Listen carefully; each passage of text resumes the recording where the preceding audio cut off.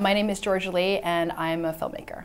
I knew I didn't want to be a doctor or a scientist, so I actually came to New York and worked for McKinsey & Company, a management consulting firm. That was interesting, but I knew that my heart was always in film. So basically, I took some summers off while I was at McKinsey to do the NYU crash courses in filmmaking, and that's where I made my first short film, The Big Dish.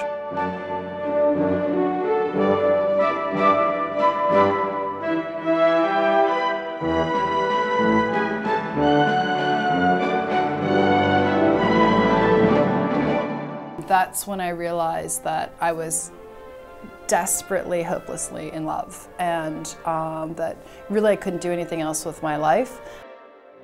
And that first film actually led to my apprenticeship with Scorsese.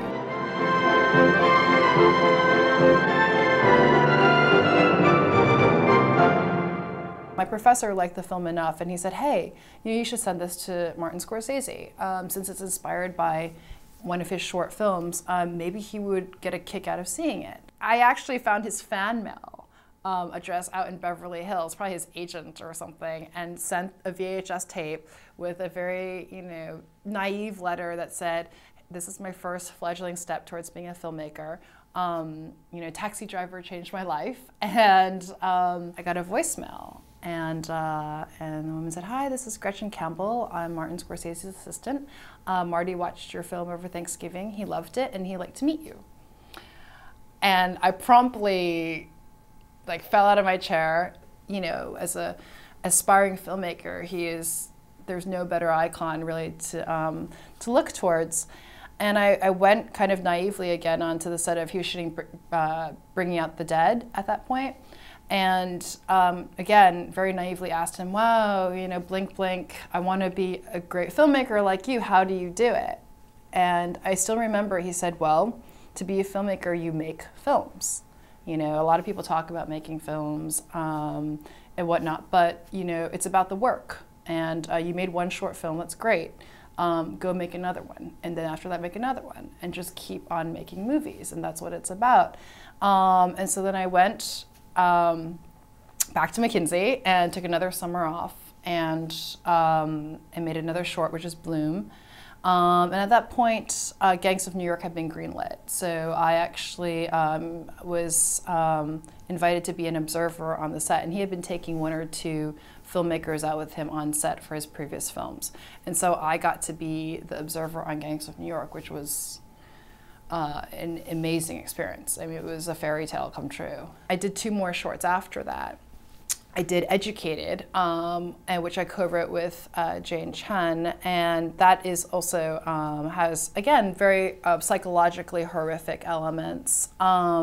And then another short called Diagnosis, which again, unbeknownst to me, consciously, I gravitate towards much more surreal, dark themes, and towards violence too, because I think that is a much more effective expression of our internal psyche. And so after that, in 2004, early 2004, we embarked on making Red Doors, my first feature film. I wish I could retire. Retire? You're about to get a promotion. You want to retire at 29? I'll be 30 next month. Oh, that's old. Katie. Thanks, Kat. What? It is. There's a Star Trek episode. A whole planet of people would honorably kill themselves on their 30th birthday. Katie. It was 60. Whatever. So Red Doors actually premiered at the Tribeca Film Festival in 2004, and we were really, really fortunate to win the Best Narrative Feature Prize for our category. The winner is, want to read it?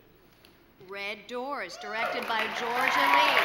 Thank you so much, Tribeca, for giving diverse voices a chance and for really supporting the independent film community. Thank you.